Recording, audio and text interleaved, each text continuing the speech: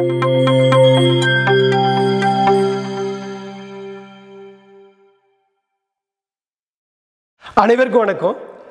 ஸ்மிருதி அகாடமியிலேருந்து உங்கள் தம்பையாக பேசுகிறேன்.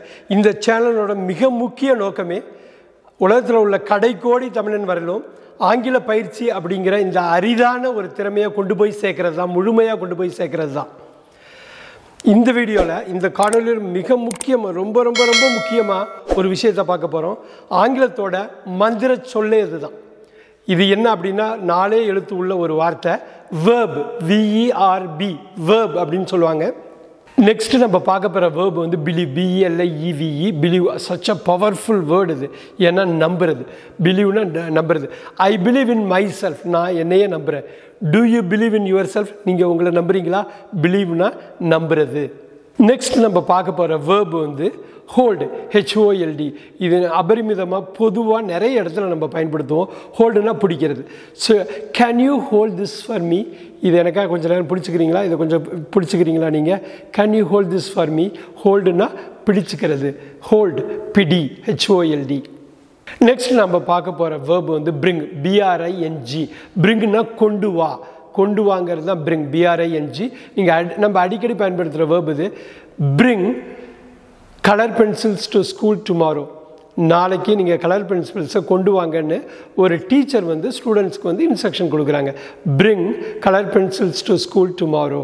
பிரிங்னா கொண்டு வா.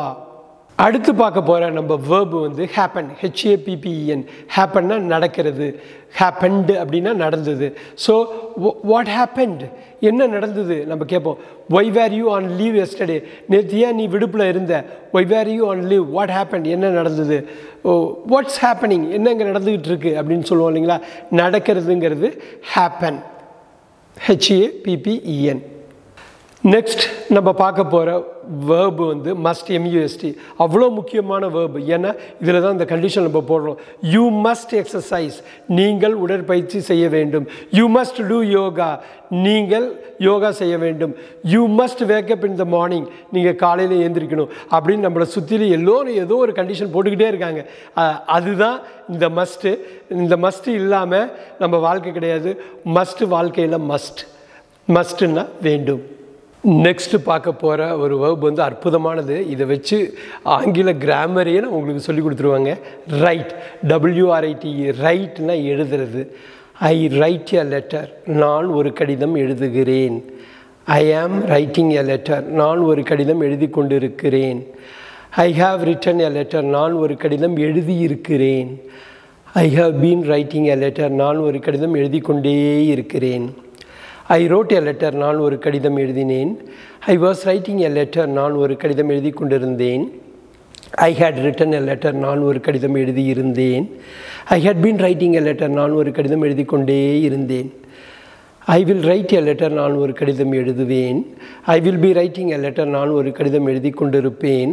I will have written a letter, நான் ஒரு கடிதம் எழுதியிருப்பேன். I will have been writing a letter, நான் ஒரு கடிதம் எழுதி கொண்டே இருப்பேன்.